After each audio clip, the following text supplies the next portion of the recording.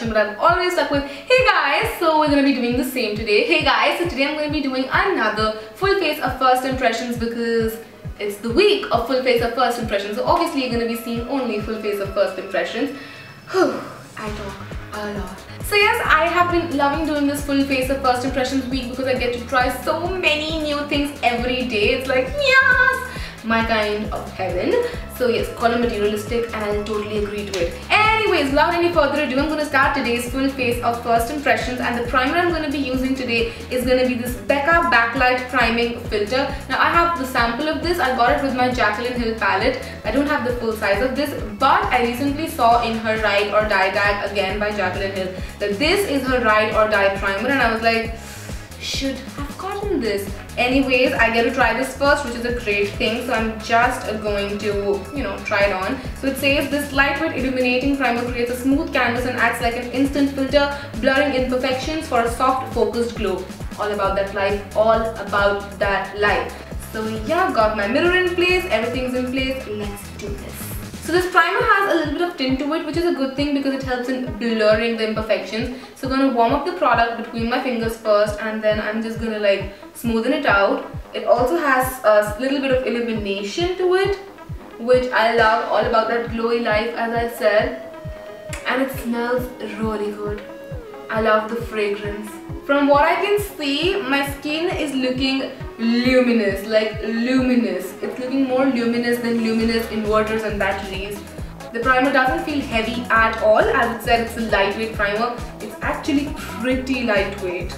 Love this. And there's just so much more in this sample. I hate to get samples like this because then it's like, how am I gonna stir you? Anyways, the primer's pretty lightweight and it's on, it's popped on. Let's move to the foundation. For foundations, I'm going to be using MAC Studio Face and Body Foundation. Now before putting this foundation on, I would like to take a moment and say that the person at the store matched me in America. So she was giving me a lighter shade than this because she asked me if I wanted to match it to my neck or to my face. I was like, neck, thanks please. So she was giving me the foundation which was meant for my face. Now I have like different tones in my body. My body is extremely uneven. My chest, like my décolletage area, and my face match. My neck doesn't match to any of it. So it's like completely weird.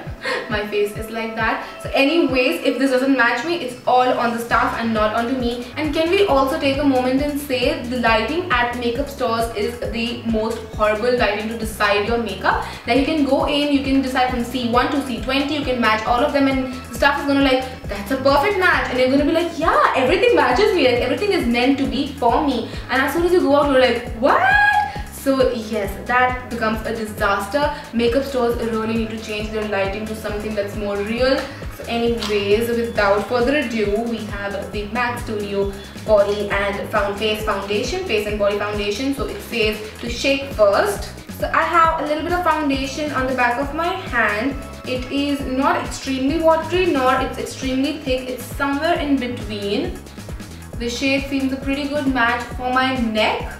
Hopefully once it's blended out it remains the same. And then I'm going to take my beloved and extremely missed Real Techniques Miracle Complexion Sponge. I haven't used this in ages, so I'm going to be using this today. And I'm just going to pat down my foundation and dab it into my skin. This blends in like a dream, but the coverage is pretty sheer.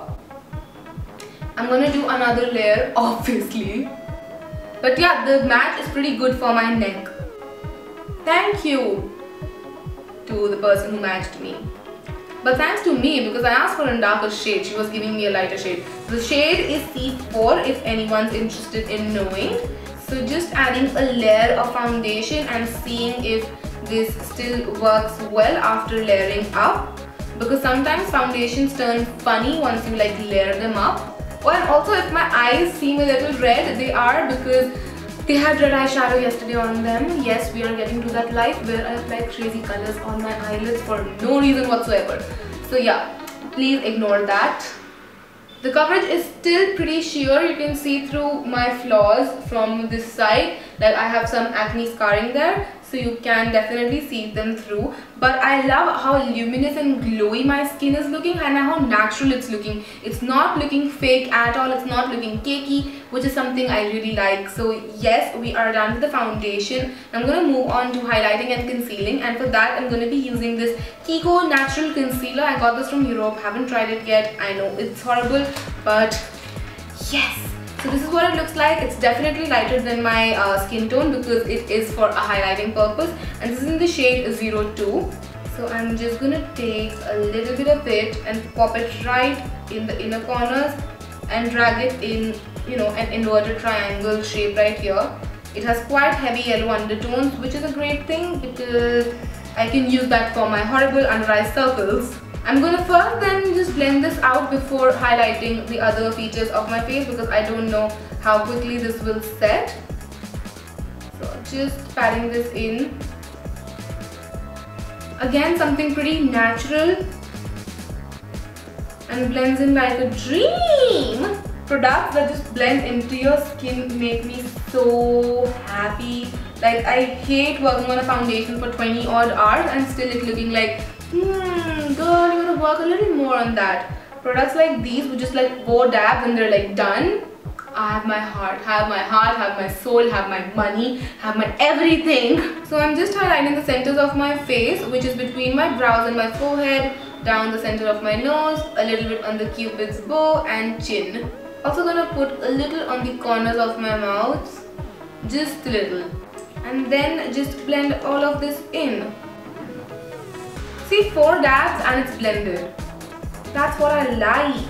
To powder and set my face, I'm going to be using this NYX Highlighter and Contour Pro palette. So this has my skin tone shade, banana powder and different contour shades in there. So I'm going to be using this. Now a lot of people swear by this. I know XOXO swears by this. She loves it more than her high-end contour palettes. So I'm like, nice. For my under eyes, I'm going to be using the banana shade right here. It's a yellow shade and I'm going to be setting my under eyes with that. So these rotate individually as well, like the contour palettes. They can be refilled up as well. So I'm just using a blusher brush actually to set my under eyes. Okay, so these are quite pigmented. At least the banana powder is extremely pigmented. And they're quite soft as well.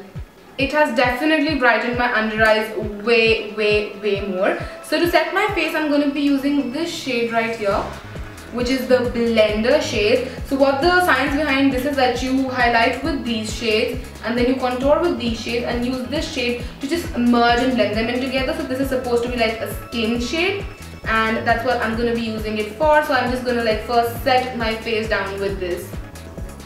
And now for contouring, I'm going to be using this shade right here. This one, the second one.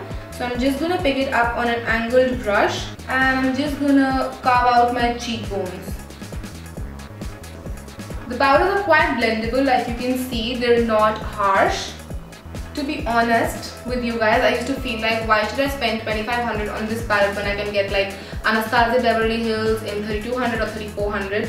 Now what I'm seeing is that they have 6 shades, this has 8 shades. So it's essentially 2 more shades in it and it's like refillable, which is not the case in Anastasia palette, I guess. So yeah, probably it's not a bad deal at all now and the quality is really good, guys. Time to blush up my face, and for blush I'm going to be using this Essence Blush Up Powder Blush.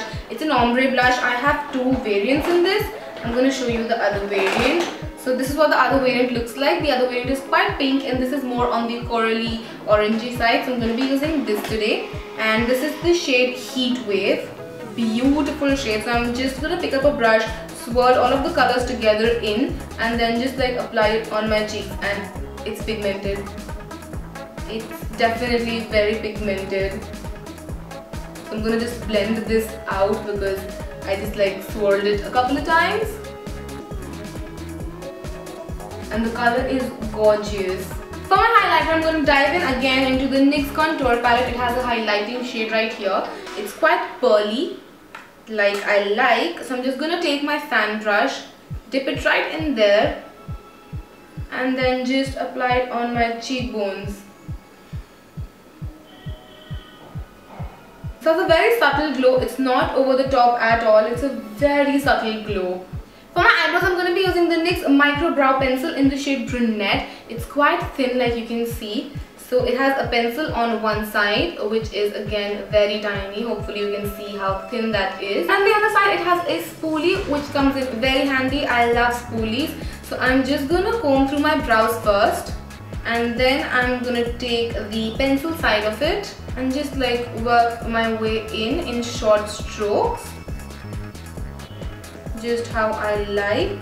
The pencil isn't creamy at all, which is a very good thing. If you guys have been following me for a while, you would know that I hate creamy eyebrow pencils because they tend to make my eyebrows clump together.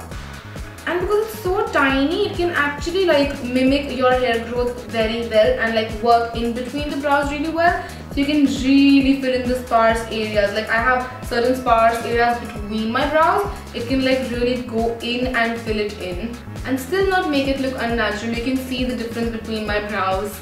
Once I'm done with that, I'm again going to take the spoolie and run it through my brows to make sure that they look more natural, and if there's any clumping, it just gets away. Although there is no clumping, but you know, just to make it foolproof.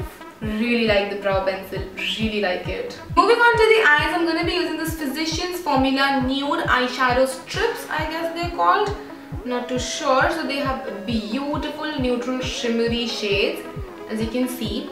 So I'm just going to be picking up I think the second shade. Hopefully you can see the second shade from right here. And I'm just going to pick it up on a blender brush and I'm going to apply it all over my lid as a wash of color. While these eyeshadows are soft, they're just semi-pigmented. They're not extremely pigmented. They're just semi-pigmented.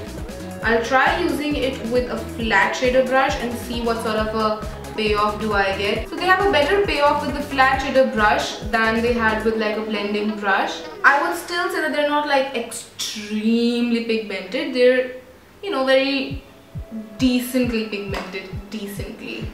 Then I'm going to take the lightest shade from the palette or the strips and I'm just going to put this in my inner corners as my inner corner highlight.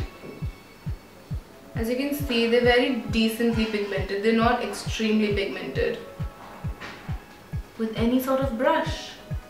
I'm also going to put this right below my brow, on my brow bone, to highlight that brow. Then I'm going to take these two NYX liquid liners. These are their NYX Crystal Liner. So I have a black one which is called as Crystal Onyx, and then I have a clear one which is called as what is this? Crystal Hip. Sorry, lip. Crystal Hip. So what I'm going to be doing is I'm going to be making a double liner with the black one and then filling it in with the Crystal Hip. The trend of double lining and then filling in with another liquid liner or glitter liner is so hot right now. So I had to totally jump on the bandwagon and do it. So I'm just taking my black liquid liner right now and lining my eyes.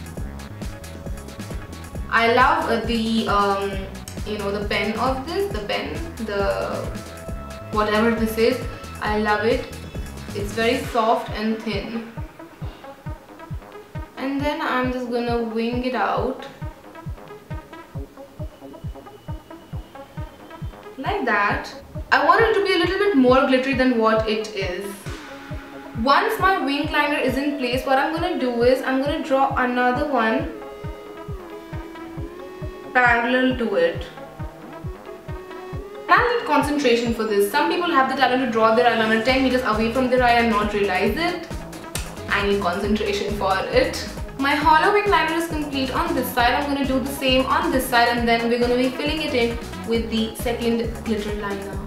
Won't lie, I struggled a little with getting the wing liner. It was a struggle because of my own lack of skills. Plus I got a little bit on this eye, like because I was just trying to see it and I did like this and it transferred onto my lid because it wasn't dried up. Not a good feeling, but yes, now I'm just going to be taking the crystal one and I'm going to be filling it in. I do wish these were a little bit more pigmented and a little bit more glittery than what they are. So I'm just taking this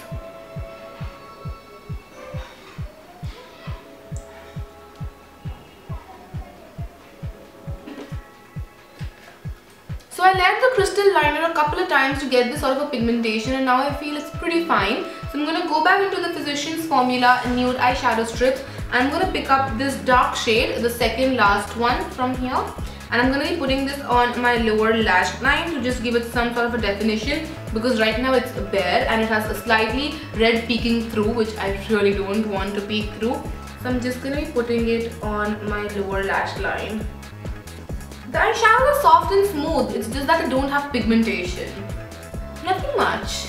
And now it's time for mascara, and for mascara I'm going to be using NYX Le Mascara Extra Mince, or the Skinny mascara in simpler English terms. And the wand of this is thin, guys. It's so skinny. So I'm going to be applying it to my lashes. I'm extra excited for my lower lashes because I used the pack mascara with the thin brush, and it made my lower lashes like a baba boom. So I'm really excited to try this on my lower lashes as well. So I will start with my top lashes. Obviously, it feels like this mascara like really separates your lashes and coats each one of them. Like sometimes when your wand is way too fat, it like clumps up your lashes and it doesn't like really coat each of the lash. This on the other hand it looks like it coats each of the lash with a lot of love. So I'm gonna be doing my lower lashes, which you can probably see a little better than the top lashes because I have so much going on my top lashes.